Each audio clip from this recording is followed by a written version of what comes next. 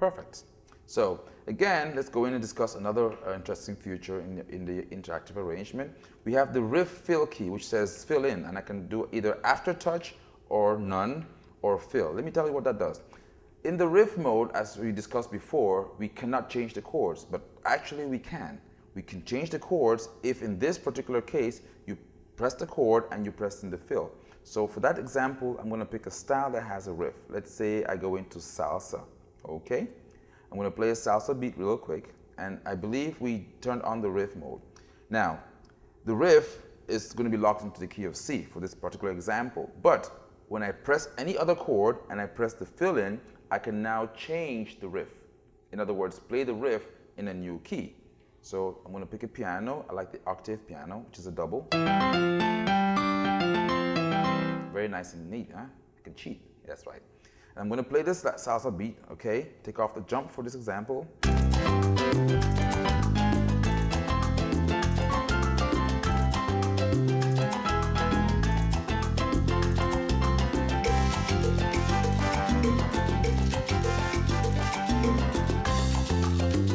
So now the riff is in the key of C. Watch this. No response. Aha.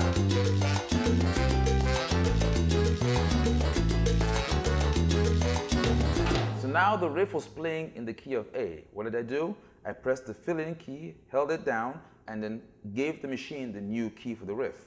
Try it again in the key of C first, or let's try the key of G. Now I want to transpose this in the key of E. Fill. D.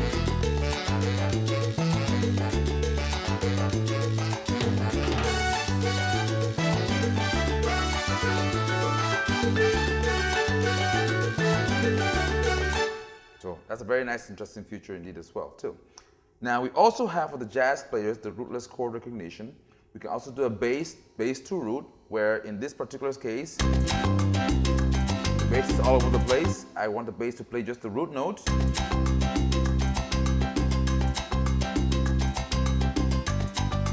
Okay, listen to the difference. The bass goes up and down like a nice walking bass line. Okay. Also, we have some features in there. Very interesting. The swing bass, for example, the jump intro, the lock drum. This allows me to lock either the drum set or lock the bass, so that when I change from one particular style to another, the bass instruments change. Different styles use different drum sets and different bass lines and different instruments. Now, the real truth of the matter is most musicians, when they play on stage, you can do a 2-hour performance and you don't hardly see a bass player going out and grabbing a different bass when they switch from one song to another. So you might want to lock the drum, for example. You want to lock the bass line, and you can lock the drum and bass or lock the chords when you actually switch over from your one variation to another variation.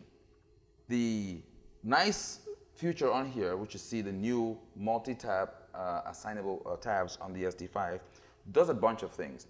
By default, this mode actually allows the machine to turn on and off different drum parts. So if I went into Latin, for example, and I went into a merengue style, and I want to play this style by itself, I can take out the kick drum, okay, instantly by pressing kick right there.